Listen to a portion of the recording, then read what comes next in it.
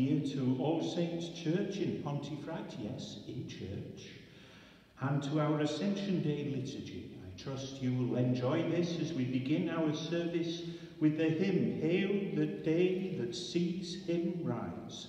Alleluia.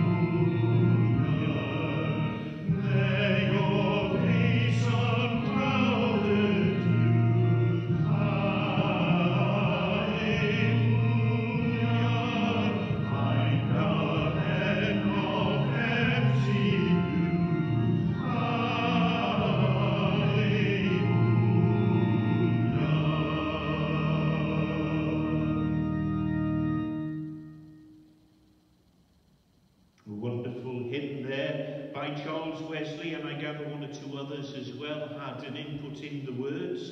There are many more verses in some hymn books, but those four will suffice us this morning to put us in the right place at the right time as we come to celebrate the wonderful ascension of our Lord to his rightful place at the right hand of God on high. In the name of the Father, the Son, and the Holy Spirit. Amen. The Lord be with you, and also with you. Dear brothers and sisters in Christ, for 40 days we have been celebrating with joyful hearts the resurrection of our Lord Jesus Christ, his bursting from the tomb and his defeat of the power of sin and death. And he appeared to his disciples many times and told them about the kingdom of God. Today we recall how he left this earth and returned to his Father, ascending into heaven to take his throne over all dominions and powers, trusting in his reign over all creation and submitting to his kingly yet loving rule. And so let us hear the story of his parting from the book of the Acts of the Apostles. In my former book, Theophilus, I wrote about all that Jesus began to do and to teach until the day he was taken up into heaven. And after giving instruction through the Holy Spirit to the apostles he had chosen, after his suffering, he presented himself to them and gave many convincing proofs that he was alive. He appeared to them over a period of 40 days and spoke about the kingdom of God. On one occasion, while he was eating with them, he gave them this command: "Do not leave Jerusalem, but wait for the gift my Father promised, which you have heard me speak about. For John baptized with water, but in a few days you will be baptized with the Holy Spirit." And they gathered around him and asked him, "Lord, are you at this time going to restore the kingdom to Israel?" And he said to them, "It is not for you to know the times or the dates that the Father has set by his own authority. But you will receive power when the Holy Spirit comes on you, and you will be my witnesses in Jerusalem, in all Judea and Samaria, and to the ends of the earth." After he had said this, he was taken up before their very eyes, and a cloud hid him from their sight. And they were looking up intently into the sky as he was going, when suddenly two men dressed in white stood beside them. "Men of Galilee," they said, "why do you stand here looking into the sky? This same Jesus, who has been taken from you into heaven, will come back in the same way you have seen him go into heaven." Alleluia, Christ is risen. He is risen indeed. Alleluia. I think I'll say that again. Alleluia, Christ is risen. He is risen indeed. Alleluia. And so, seeing we have a great high priest who has passed through the heaven, Jesus Christ, the Son of God, let us offer to him the praise worthy of his name, as we sing.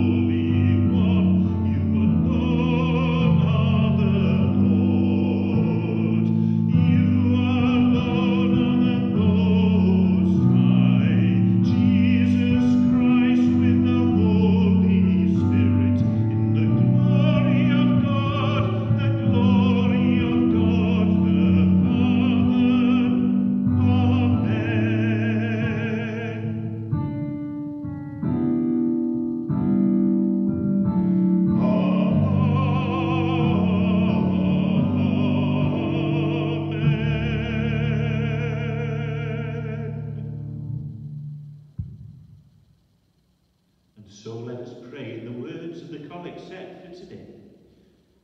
Risen Christ, you have raised our human to the throne of heaven.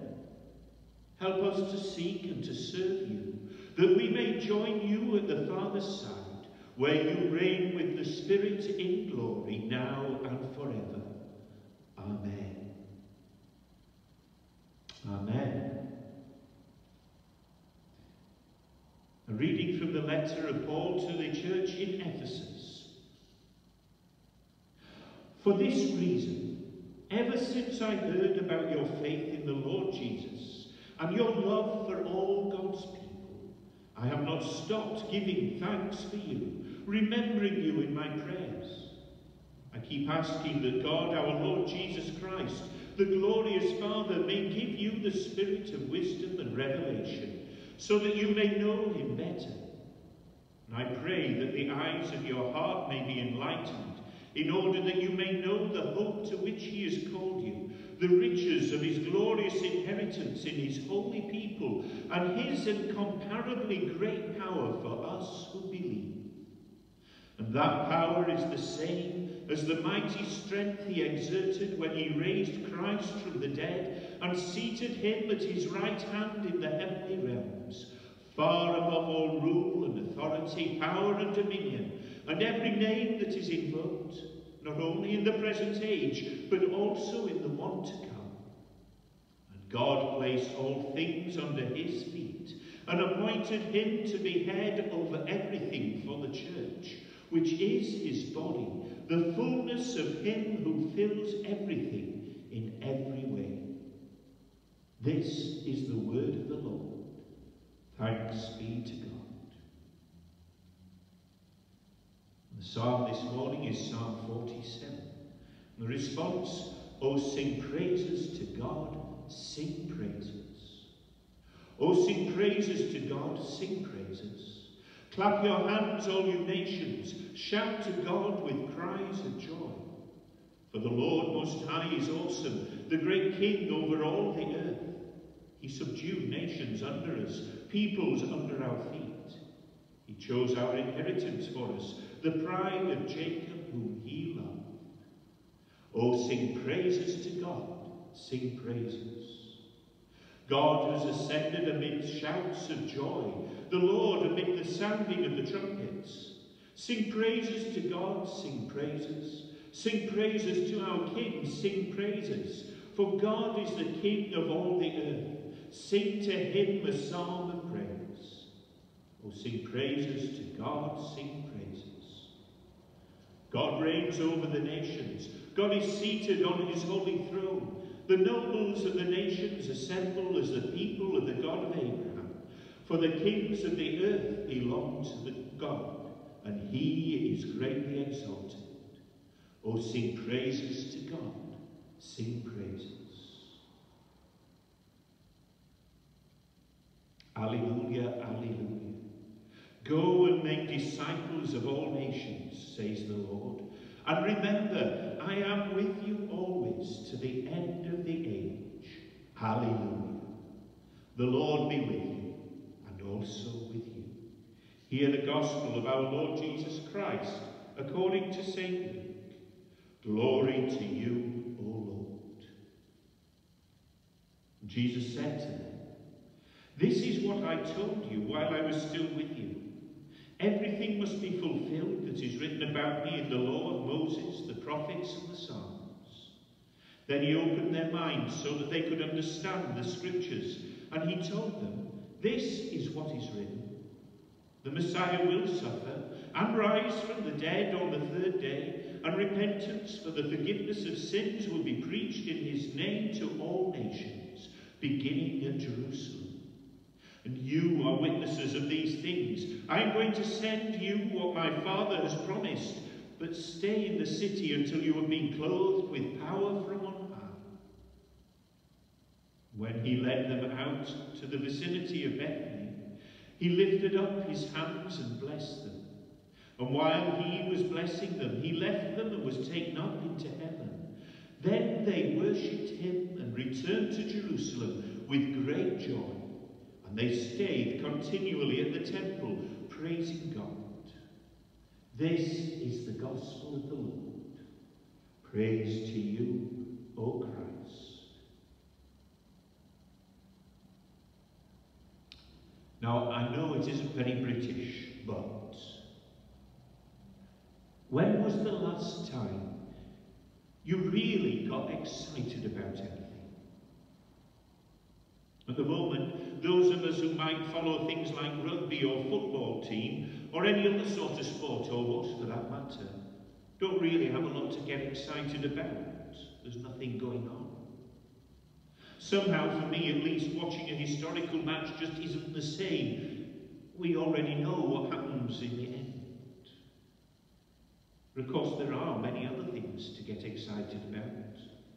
Maybe at present it's something as simple as just the prospect of being able to go down the road to the garden centre because you've used up all your lawn dressing and run out of compost. And really, if you're a proper gardener anyway, you should be making your own compost at home. Or better still, maybe there's a wedding in the offing. Not at the moment, but people are still planning that. Or a new grandchild on the way. Or a party, but not a big party yet. Or a holiday. Now that's what I'm at least going to get a little bit excited about as soon as I can. But that's not what I want to talk about today. And we're in church, or I am anyway, and you're here in spirit, so I'll count you as being here. We're in church, so any answer to any question in church is supposed to always be Jesus, isn't it? When was the last time you really got excited about anything? And what was it that you got excited about? When was the last time you really got excited about church? No, not about church. Maybe in church. And I hope sometimes church is exciting, and the thought of the prospect may be one day of coming back here sooner rather than later and joining in fellowship here in this place will get you excited, but that's not what I'm on about. As I said, the answer, because we're in church, is always Jesus. Now, as good Anglicans, of course, we have a double dose of that great British reserve, or at least some of us do. And you would think, especially when reading some of his more sober letters, that St. Paul would be with you in not getting, or at least not showing outwardly, too much emotion and excitement in church. But you would be so wrong. I think that part of the problem is that most of the translations of the Bible that we use were written by theologians and linguists. And so when we read them, they sound a bit formal. And added to that, mostly we hear them read carefully and properly in church in a formal setting, and that colours the way that we receive the words. Now don't get me wrong.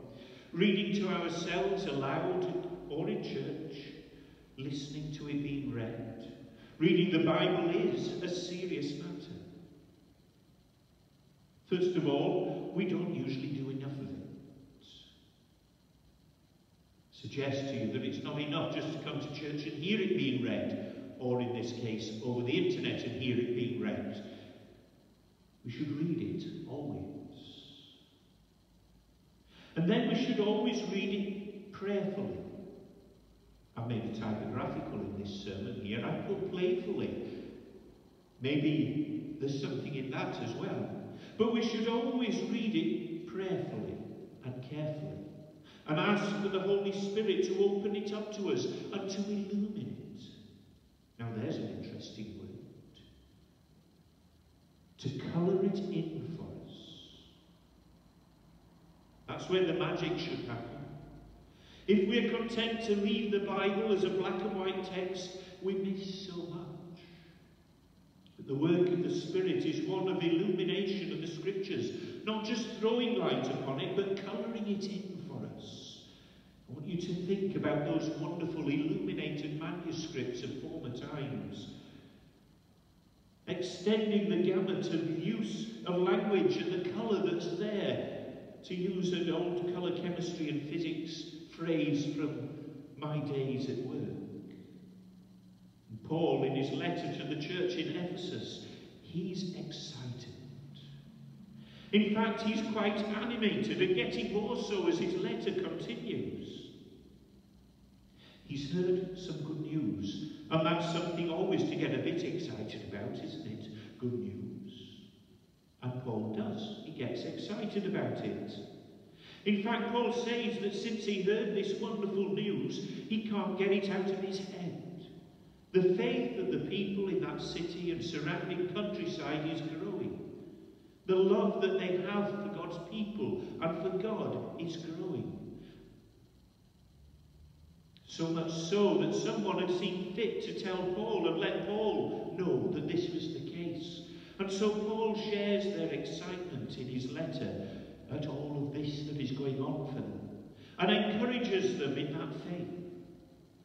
And then he gives them something else to help them to grow their faith.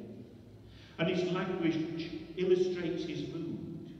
And we would do well to take note of some of it, because it might just get us a bit excited as well. Paul begins to tell them more about Jesus and about his resurrection and ascension, and he uses words like glorious Father,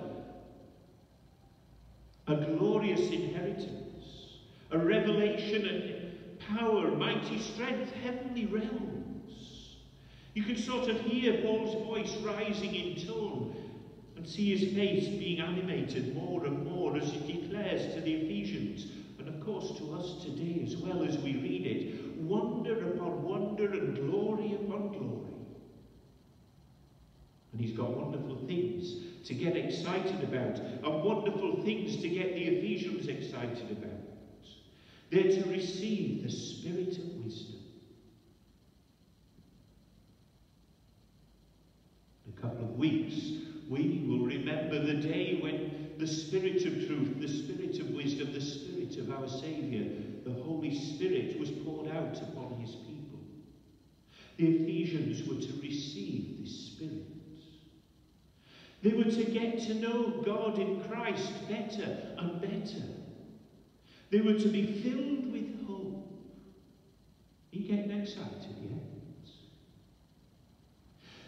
Paul reminds them that they've been called into riches, not the riches of this world, but the riches in Christ.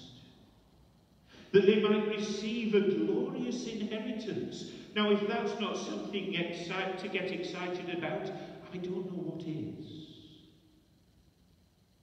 And then Paul is in raptures, because he sort of forgets. And remember, very often you've got to think about Paul as he's writing these letters. He's not sat down at a desk writing the letter. Some poor scribe is trying to keep up with him. And so he goes on. And he goes into raptures over something wonderful, the elevation of Jesus through the resurrection to ascension and from and far beyond. Well, beyond everything you might imagine or know here on earth, now or ever. And as the Lord of all things and the head of his church, his body, that's you and that's me, you know. We are in this wonder of wonders too. And he reminds them, little Ephesians or little Pontefractarians, you are a party to all of this. Where can Paul go with all this excess now? Well, there is nowhere else to go really, because he's brought us right to the feet of him who fills everything in every way. Amen.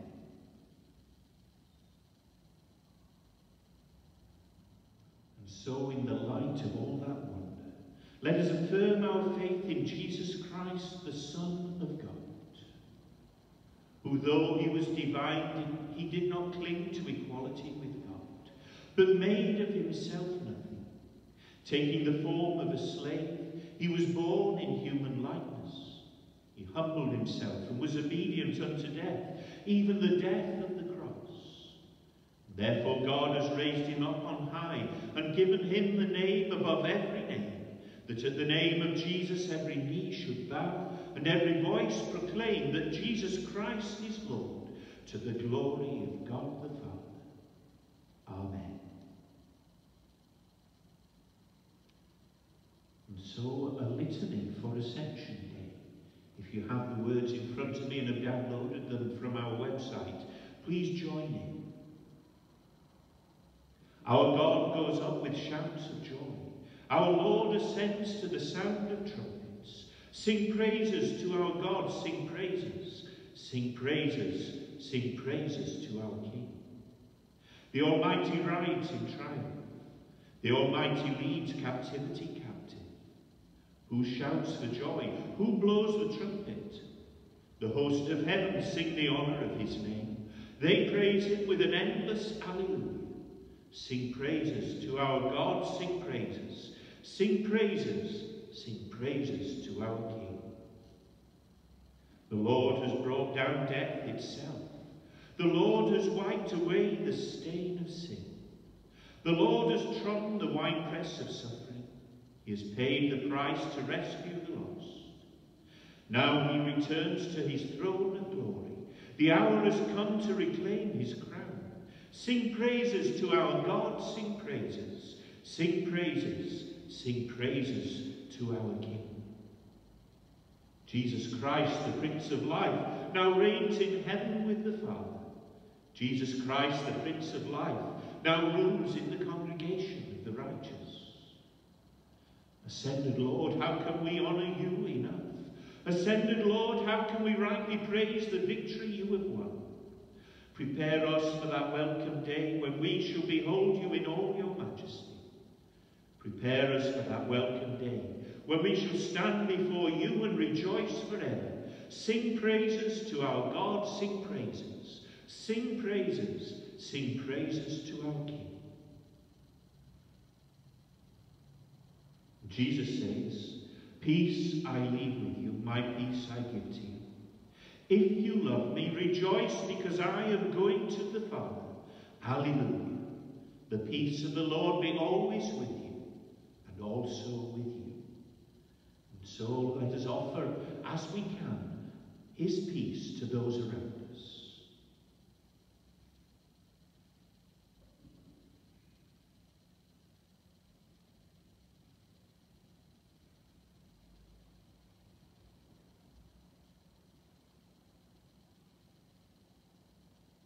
And so we gather around his table, the table that he left for us to celebrate around and invites us to come to, until the day that he comes and takes us to be with him.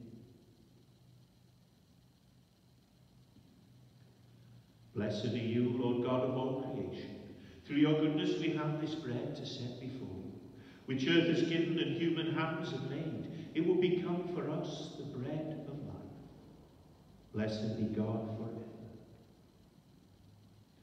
Blessed are you, Lord God of all creation. Through your goodness we have this wine to set before you. Fruit of the vine and work of human hands, it will become for us the cup of salvation. Blessed be God forever.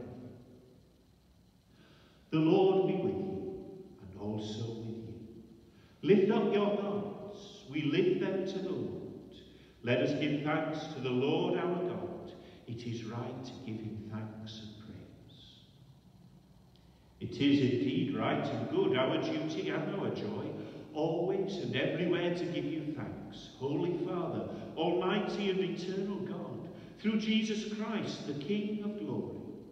Born of a woman, he came to rescue our human race. Dying for us, he trampled death and conquered sin. By the glory of his resurrection, he opened the way to life eternal, and by his ascension gave us the sure hope that where he is, we may be also. Therefore the universe resounds with Easter joy, and with choirs of angels we sing forever to your praise.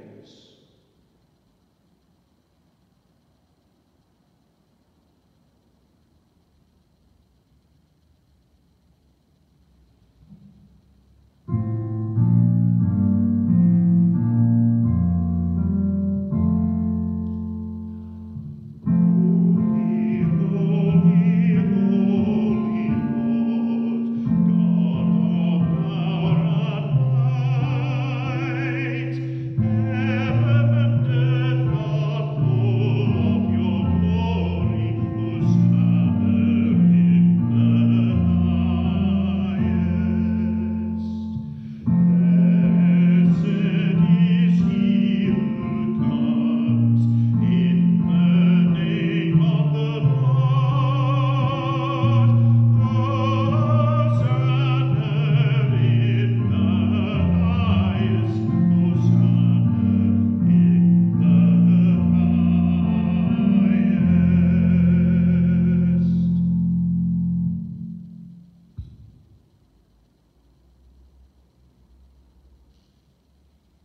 Lord, you are holy indeed, the source of all holiness.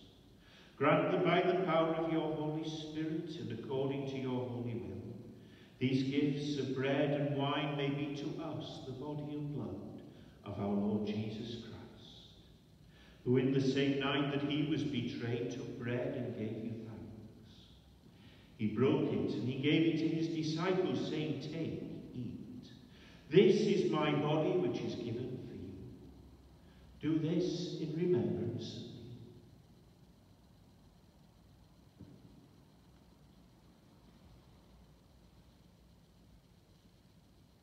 In the same way, after supper, he took the cup, and he gave you thanks.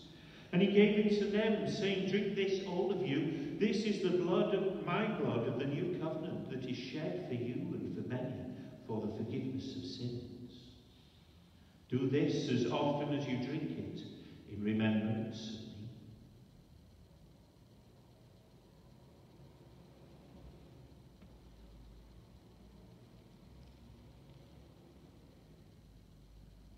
Great is the mystery of faith. For Christ has died. Christ is risen. Christ will come again. And so, Father, calling to mind his death on the cross, his perfect sacrifice made once for the sins of the whole world, and rejoicing in his mighty resurrection and glorious ascension, and looking for his coming in glory, we celebrate this memorial of our redemption. As we offer you this, our sacrifice of praise and thanksgiving, we bring before you this bread and this cup. And we thank you for counting us worthy to stand in your presence and serve you. Send the Holy Spirit on your people, and gather into one in your kingdom all who share this one bread and one cup, so that we in the company of all the saints may praise and glorify you forever, through Jesus Christ our Lord, by whom and with whom and in the unity of the Holy Spirit, all honour and glory be yours, Almighty Father, forever and ever.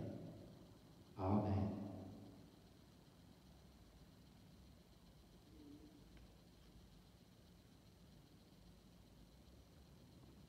And so, looking for his coming kingdom, let us pray as our Saviour has taught us.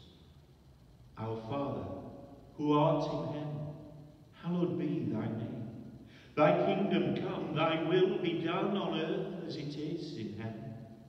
Give us this day our daily bread, and forgive us our trespasses, as we forgive those who trespass against us. And lead us not into temptation, but deliver us from evil. For thine is the kingdom, the power, and the glory forever and ever. Amen. We break this bread to share in the body of Christ. Though we are many, we are one body, because we all share in one bread.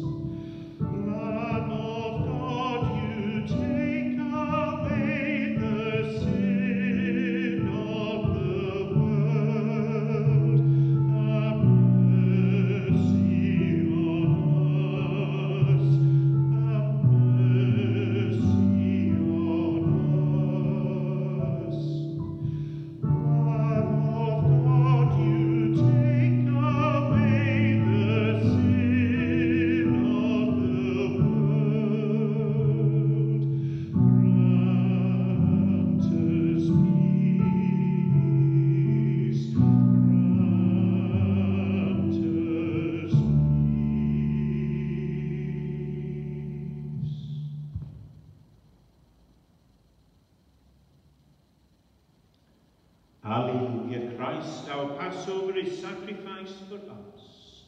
Therefore let us keep the feast. Alleluia.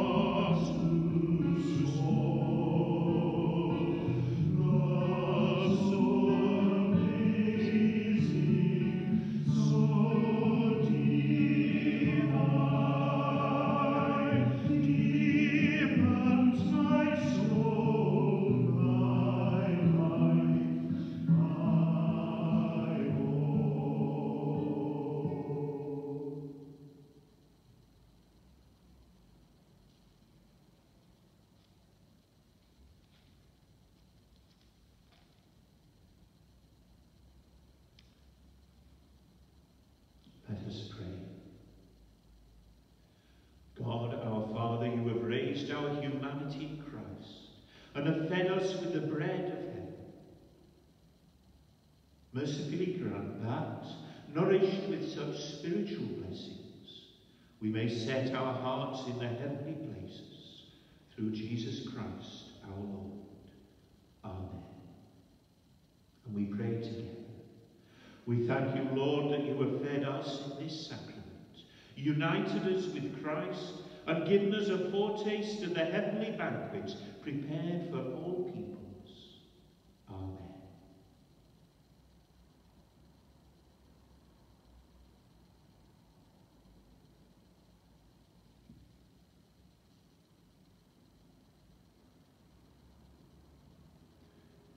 Before our final hymn and blessing, the dismissal reading reminds us that on that day, 2,000 years ago or thereabouts, the disciples went home and back to their everyday lives, but that those lives were never again the same.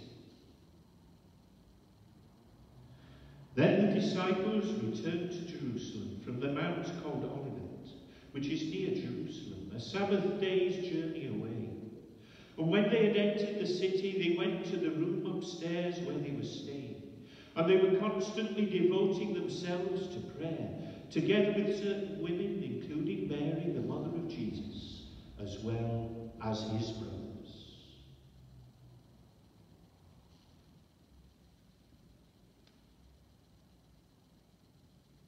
Christ, our ascended King, pour out upon you the abundance of his gifts, and bring you to reign with him in glory, and the blessing of God the Father, and the love of his only Son, our Saviour, Jesus Christ, and the abiding fellowship of the Holy Spirit, be with each and every one of you and those that you love and pray for, both this day and forevermore.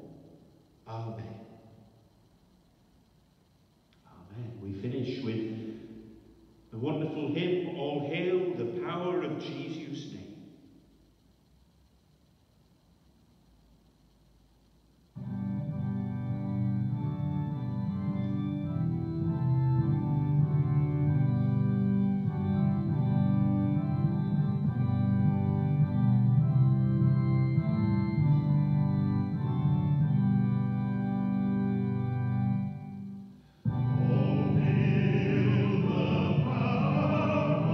Jesus' name.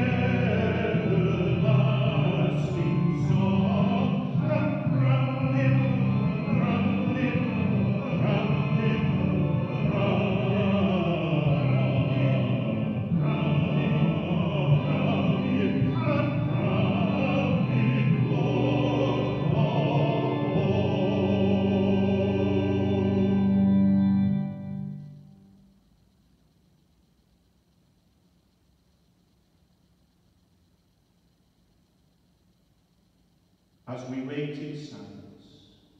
Make us ready for your coming Spirit.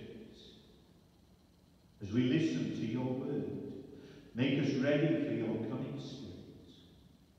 As we worship you in majesty, make us ready for your coming Spirit. Go in the peace of Christ. Alleluia, alleluia. Thanks be to God. Alleluia, alleluia.